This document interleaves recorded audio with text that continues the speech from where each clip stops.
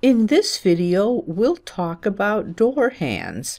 What is a left hand, right hand reverse, and right hand reverse door? What we're asking is, on what side should the door be hung and which way should it swing?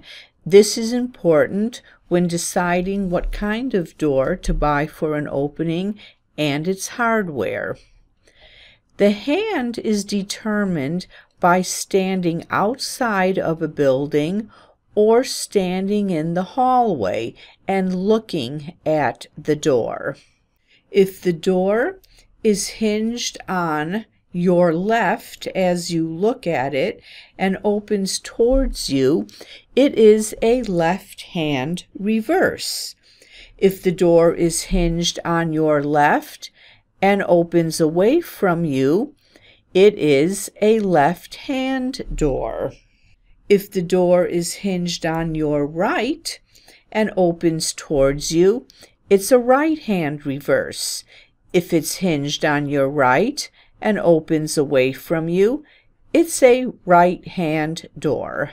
That applies in a hallway also. This is a left hand reverse door.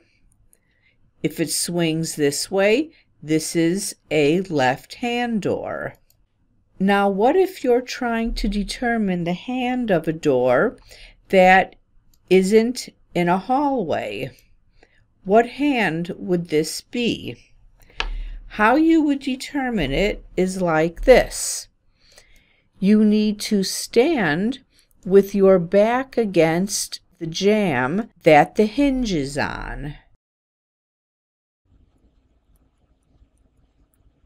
So the hinge is on this side. You stand with your back against it. If the door opens to your left, it's a left-hand door.